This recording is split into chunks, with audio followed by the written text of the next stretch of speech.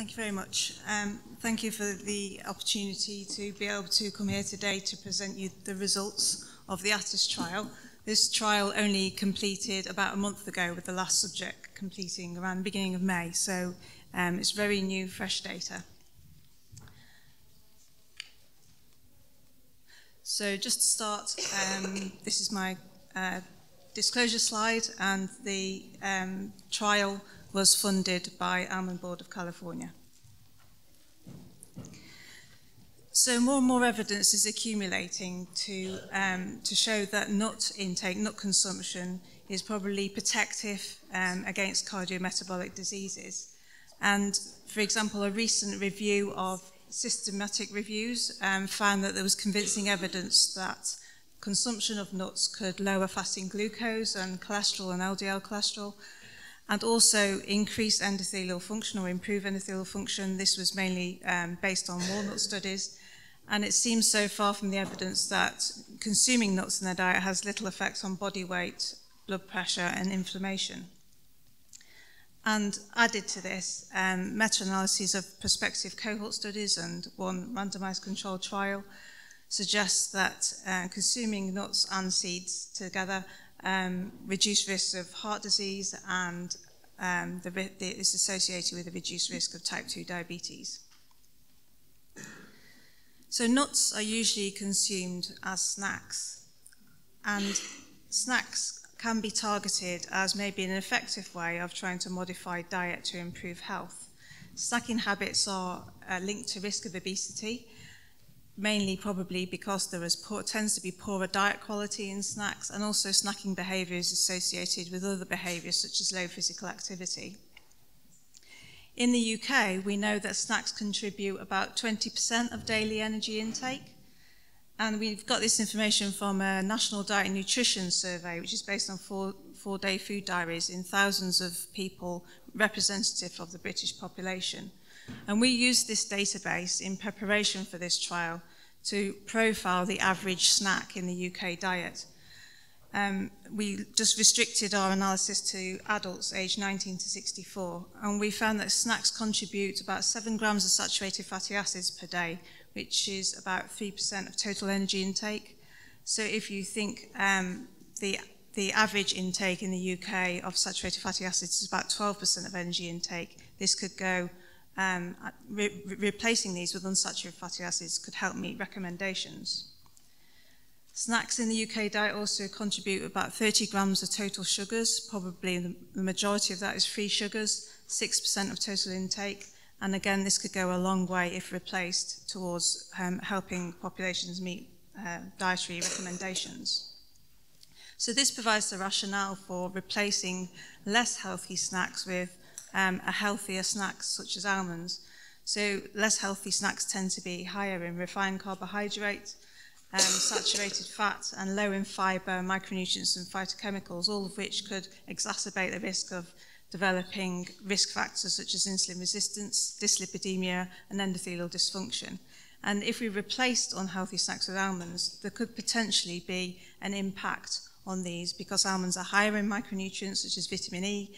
They contain phytochemicals such as phenolic acids and phytosterols. They're very low in carbohydrates and saturated fatty acids, and high in fibre. So our research question was, does replacing refined starch snacks with almonds influence cardiometabolic health? And we tested this research question using a randomized control dietary intervention study with parallel arms. The arms were either whole roasted almonds for 6 weeks or a control snack, which were little mini muffins, which was the refined starch. The study population, we recruited healthy men and women aged 30 to 70 who reported that they regularly consumed 2 or more snack products per day. And we also did a metabolic scoring system and included people only if they had a moderate risk of developing cardiovascular disease.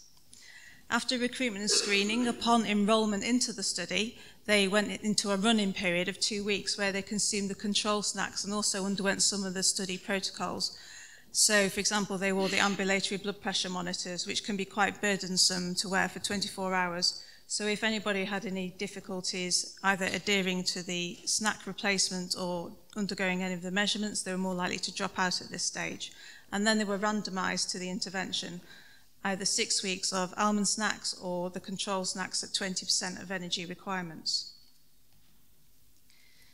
We had joint primary outcomes. The first one was endothelial function, which we measured by flow-mediated dilatation in the full population sample, so we aimed to complete 100 people. And this uses reactive hyperemia induced by inflation and deflation of a blood pressure cuff to lead to nitric oxide production and smooth muscle relaxation. And this leads to vasodilation, so this is a good indicator of endothelial function.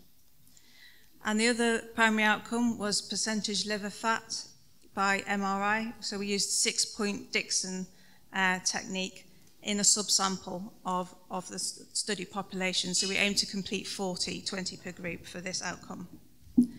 And then we had a range of secondary outcome variables that were related to the two primary outcome variables. We put a lot of thought into the design and the trialling of the control snacks because we wanted to make sure that we didn't give people a snack that would worsen their cardiometabolic health, because this would not be then a true control arm. So we developed these muffin snacks, which were like little mini muffins that you could put in a bag and pick out and eat like a snack. And there were a range of 6 flavours, and 3 were sweet and 3 were savoury.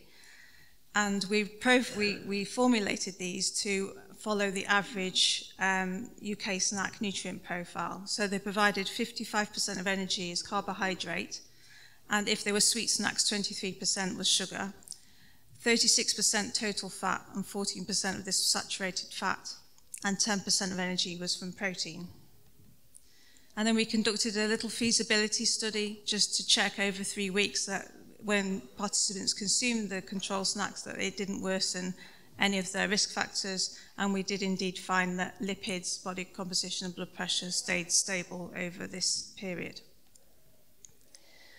So we had 109 people start running, and 2 dropped out, and so we had 107 randomized to treatment. Then we had 2 drop out from the almond group due to problems with gastrointestinal discomfort. So we ended up completing 105 people in the whole study. And the groups were randomized with minimization to try and keep the groups balanced.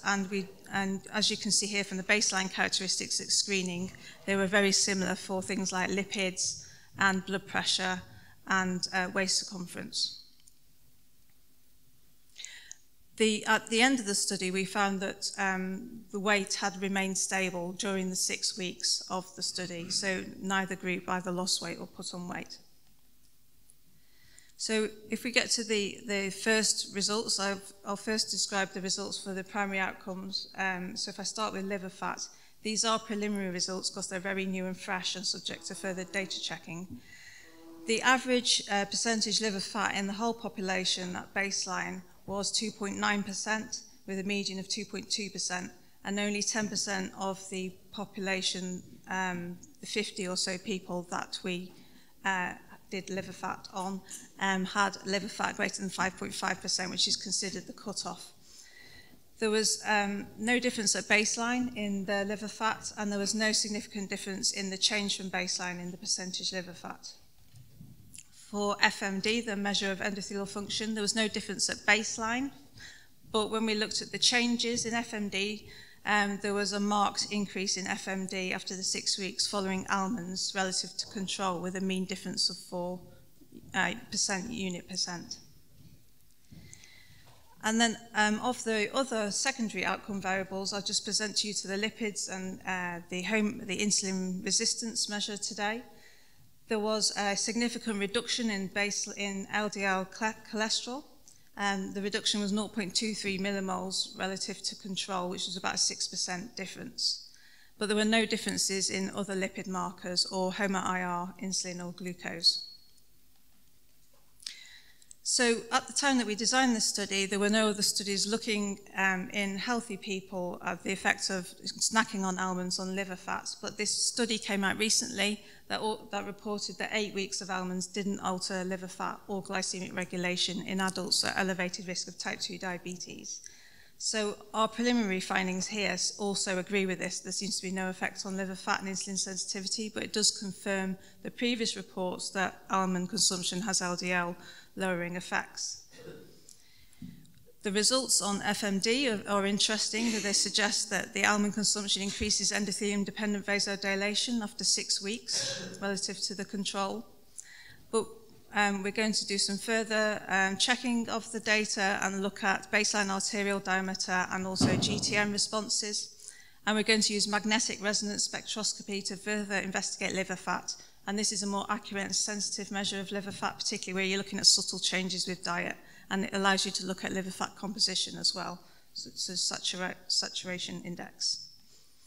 And we've yet to report on the other secondary variables. So I'd just like to acknowledge my co-principal investigator, Dr. Sarah Berry, and Leanne Smith and Vita Di Carianto, who conducted and managed the study, and also the co-investigators who provided expertise, and lots of other students that helped along the way. Thank you for listening.